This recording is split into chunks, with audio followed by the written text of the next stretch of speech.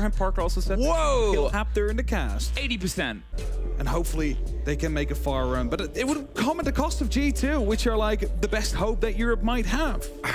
I mean, Virtus.pro have been playing well, but G2, they're the reigning Hammer champions. Yes. They did it in a lower bracket run last year. Last time they were dropped down in the very first round by Wolves, who have found themselves suffering at the same second. Uh-oh, they play on the other stream, or are currently playing on the other stream, for their own lives. So we could end this day with only one EU hopeful left after all three came through in the upper bracket. I mean, I have to say, with only 3 European teams coming in, I'll say it right ahead. I'm no longer a caster, so I can say I am definitely biased towards the EU side, so that's completely fine. However, we want the best to move through, and if EU is not the best in the match, then so be it. The better team will win, and they will be the team to actually deserve that hammer. Now, we do have the Sense coming through together with the class from Alamau, so it is going to be good to see where this is going to go as we're heading into the laundry room. So basement. I'm just doing the plane sound. I'm doing the sound of a plane. I'm doing the sound of a plane as it goes around. I'm a professional 30-year-old. Same. All right. The take here, underneath with the eyes on, a bit of Benjamaster action. They had the great graphic beforehand. He hasn't had the strongest year outside of the strongest possible performance at a major. But that is what happens when you set the bar as not only a rookie on their first decide last time, but a rookie who did it with only about 1 month on the team. Yes. It's not like Liquid are moving too much around the map. Sometimes you see teams roaming. That is not really the case here. G2 will just have to plant things. It's the defense meta. You're expecting it this way. Alamau bringing the glass. For those that don't know, it's not actually unusual to have it on Oregon for this sort of take, but you have to play it properly.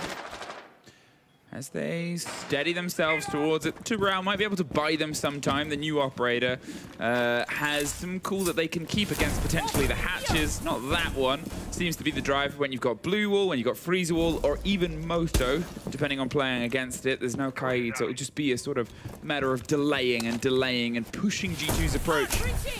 Freezer's not going to be the bait. There it is. The Zoda canister is going to give Maverick some work to do. He's also a little chilly himself. I was going to say, he should be on the meeting hatch. This is the most important hatch really to have control of. So if you manage to keep that one shut for a little bit longer, a lot more time gets wasted. Zerator is also being used just to prepare for the execute. That will come down in about 30 seconds from now, making sure that G2 can hit from multiple different sides at the same time. We have Uno, who's ready on the laundry stairs. You see a bit of presence as well on the freezer side, and the rest looking to drop E-Box. Holding patiently at this point. You're sort of expecting the moment here, but what do you think they're waiting for, Milos? Honestly, waiting for the right information. You have the Flores here who can destroy all sorts of utility that is on the site. The Tubarão, you just have to wait them out, and that's exactly what happened. But you have to wait for that proper timing and maybe eliminating one player either here on the Shaco spot behind the pillar or in freezer. 30 seconds left, just about. It's all going to have to come very quickly as Doki finally gets the clearance here onto the bottom of blue, and the break starts to come right across Lagonis, swinging wider and wider onto the pillar side. The blinds in the cover of the smoke. They might just move in and amongst it. When you're up against your own smoke, well, you're going to be inside theirs just as much. The role of the Sens. The roly-polies are out, and so is the player. The kit is cold. The players are a little bit hot. Lagonis resets, and Nesk all across the board. And Alamau, as I said, is falling right into the smoke. Cannot do anything about that. And Orton forces, they suddenly show up in force. Resets is going to go for a wider retake here as Lagonis gets Alamau, gets the cut across. It's Doki, and then it's Resets with the double. I said he wanted the retake, and he hops up and puts the two players to bed, leaving just the Australian player, Virtue, left alone with 30 seconds. Goes down to the bottom of white, but everything is as noisy as you like. For this engagement, they're either side of the Finkus. They're just going to see if they can try and force the first, but another EA1D means we have to stop. We have to take this moment in this break as G2's gone back to the balls to try and find where the players are. Has Paolo been missed drone? Yes, he has. I just saw the drone come in and leave, but he gets traded out. Luckily, Volps, though, strikes onto Benjamaster, leaving him in a 1v2 situation now with a player right behind the B bomb chassis, and one is security. He has some tough choices to make. 1 minute 20, Volps. They're going to go for the plant. It's currently a 1 versus 1, but if he drives it, everybody caught off on that execute. Gets one to stop the flawless. But with 30 seconds left, finds a second. Canister sort of says, look, let's be honest. At this point, it's all for stats. After they bounce back for the third round, this fourth one has just been shut out. That's what they say about the SAS shotgun. Believe in it, and it will work. And that's exactly what happened in the spot. That was such incredible range out of the M9 or M590, but it works out. Uno, I mean, like you said, there's not much that you can do in this spot. The bottom of Armory, you might not know about the loose player that's already on the far end. Nest is around the top of Armory stairs, but he's going to quickly rotate his way back towards it as Doki does get caught in the double window. Alamau, he's going to try and scream his way up from underneath, but you're sort of wondering where the rest of the G2 players are. There's one outside the double window that's going to try and keep cover. Benj is able to get the take of his own as he's causing some chaos onto the game's window. The games he's playing is trying to draw attention from Uno, going for the plant, but Virtue gets the lock, the 5 versus 4 versus 2. There's a quick cutoff on a rotate. With his Valkyrie, because now you can put that rest of the intel on your Mira and on the Solus. New interaction, if you're unaware, Hash can now break the back end of a Mira window, as can any sort of ranged explosive. So you can see a little bit of an uptick against holds like this. Bobs does get caught. Benja watching the rotate round on the back, got a little bit too thirsty for the fight itself, and they're just trying to shepherd a bit of room here. Push back against Liquid inside the shower and see if they can be the ones sitting pretty, but both of them go down in the middle of it. Caught in a crossfire. For the E-box hatch, go for the draw. Benja slapped out of the server, resets. He's had a great tournament, great bits, and he's often been able to bite a couple of bodies back into rounds where things have gone away from Liquid. There's Alamau getting one, a little bit lost in the sauce there, Doki. Thought maybe he was under pressure, but as Alamau's able to get his third drop into the box. Is it an ace? Are we on for it? No. But he's moving inside the back end, but Benja and Alamau get kills apiece, and he's suddenly locked out alone once again. We find another player alone, far and far away from the rest of the fight. 50 seconds for Palu, but you're thinking of this round on the back of a Liquid timeout on Liquid's map. It's not going to do wonders for the mental. No, and Palu has been that player where if he's feeling the game, he's really into it, the motivation's up, he'll be screaming, he'll be yelling, he'll be all red. Ed sets it and blows it. Not yet. They hop out. They're going towards the small tower. Good to see the goo mines there that were thrown in. They'll slow you down, chip a damage. With gunfights that are going to go through walls, you need that extra bit of damage. They're going to go for a dining execute right now, so they're rotated around because Kitchen is not going to be safe. However, Alamau inside of the showers, Benja inside of dining together with Virtue is going to be a very hard hole to actually break through. They didn't really have anything for this. They're just going to try and muscle in through, but there's still all the reinforcements, all the deep. C4, that is the level of gun skill we're playing with here, but with 30 seconds, it's time for this to turn on.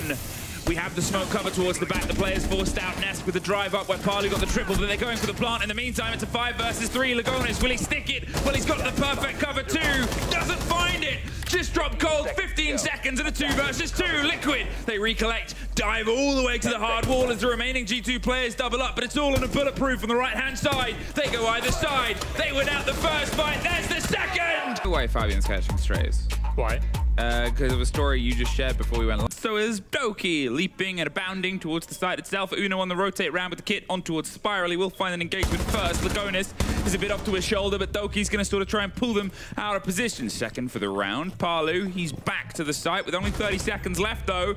Is removed from the site. Lagonis watching, waiting at the back. Just needs to stop the kit, and because of that, well, G2's pulled themselves away. They're opening up the hatch drop. They're going to make sure that they can attack this all together as close as possible. Why go wide when you offer the risk? They're inside. They have could find the sneaky route here.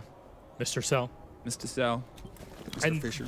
We are looking at that macro now for a moment here. If you'll allow me the time, just because 2 rounds on the attack are already a minimum that we look to, not just on console, but in general in a current metagame. Liquid locking this down means that they have understood that G2 are going to take their time, but taking so much time, they can't really do much about clearing the top floor. There's a lot to do on this console. For those and still trying to get a blind, but they had the read here on the rotate. Resets, does find Uno. Doki is being surrounded. Look at the aggressive retake. Wins one, can't get both.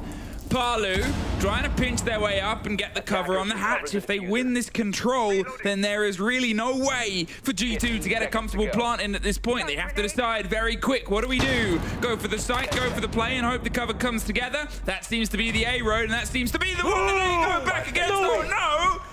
Benja takes the head off for one. caught out on the drone, 30 seconds, and now they've got the decision. Do we try and focus on who's behind us, or do we try and push for what is in front? Virtue on the roof, still watching and waiting to see if they can catch this loose player, but he's moving slowly. It's the pressure now, a 2 versus 2 in this position. Uno tries to plant, but nothing is allowed, takes a huge bit of damage. There's at least their engagement, a 3 versus 1, but they've still got to try and put the kit down. Resets, he can do a hero play, he knows where the default is.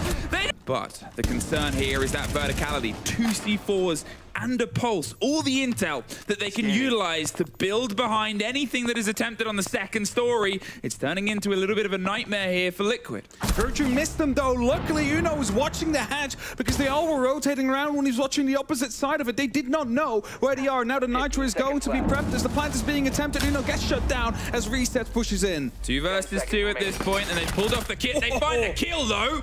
Virtue swung his way up. They look away at the worst possible second. They don't have the connection. Just waiting for the blitz to make a good move, but as he goes in, it's just complete shutdown from P2. Only Palu left. There's only been 10 seconds gone since the first kill.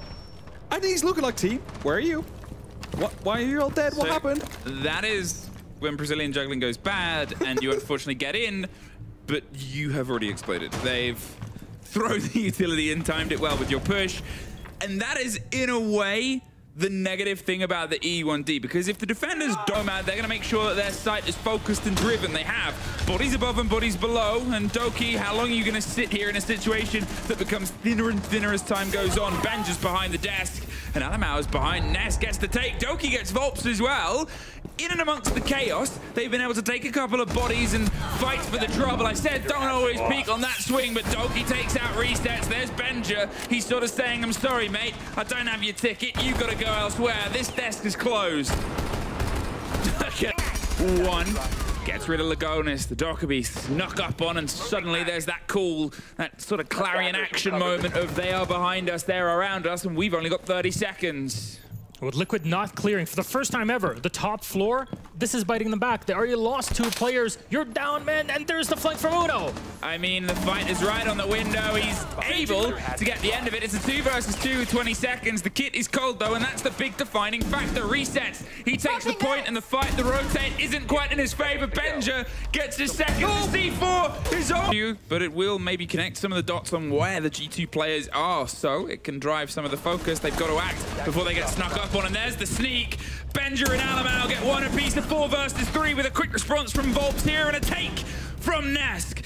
They keep just the tightest hold on this body advantage, but with 30 seconds, Liquid, they got to make some action happen. Virtue with a double. What? How did they get everything on Nask holding on here for Liquid's chances in SI20. Yeah, they absolutely, again, it's the same, very similar story as Oregon. They got themselves onto a free